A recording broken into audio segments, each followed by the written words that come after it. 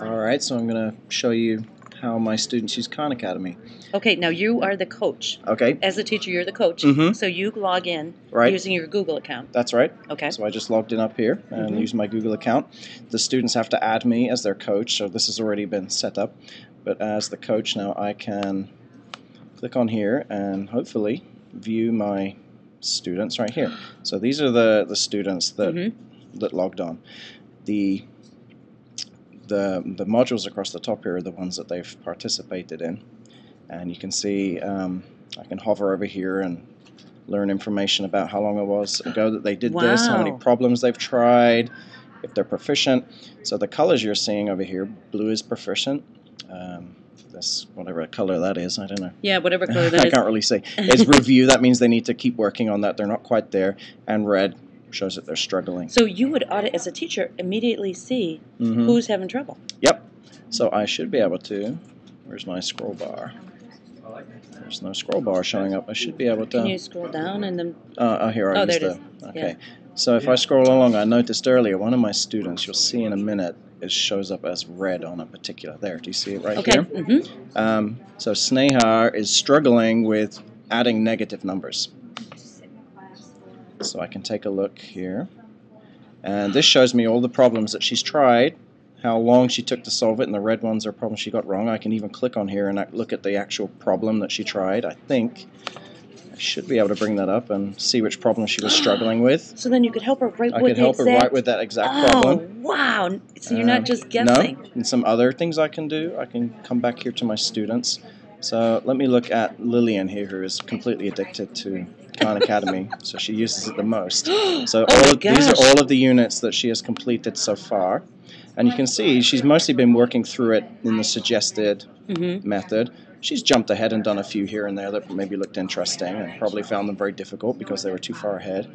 But I can look over here, the last 7 days, the last 30 days. So this is how long she's spent. These are the badges that she's earned for doing different activities. So you can see as you hover, it's like so much information. Yes, and all. So the energy points, this is kind of like the built-in reward system. So she's earned 336,000 points. She's proficient at 74 of the 240. She's only watched 2 videos. She's pretty smart with math. She probably hasn't needed to watch the video itself. She's just okay. So then she's a Kumon student. She probably jumped over to the just practice. A couple of those, just did the practice. I can look at focus here.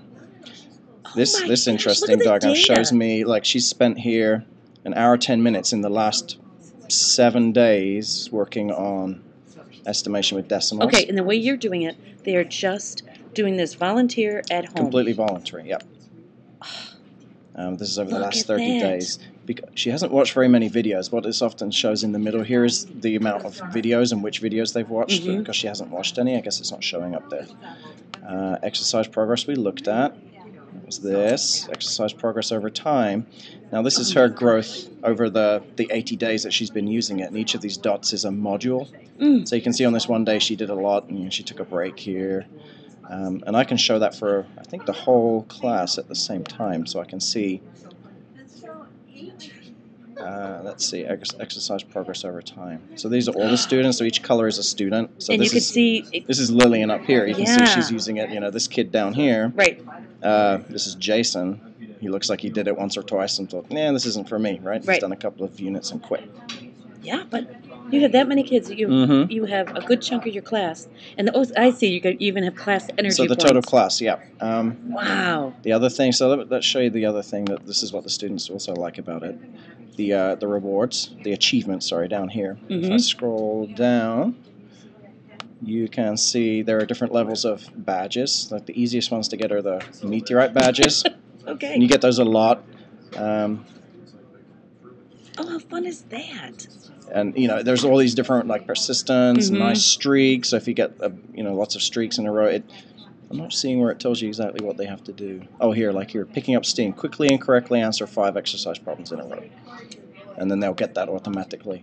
Then you have moon badges. Moon badges are uncommon and represent an investment in learning. Oh. She's earned 3 Earth badges. They're rare. They require a significant amount of learning. Sun badges are epic. Epic. Epic. So you need to get achieve proficiency in 100 exercises. Then you have black hole badges. You don't even really know what you have to do to get those. They're that legendary.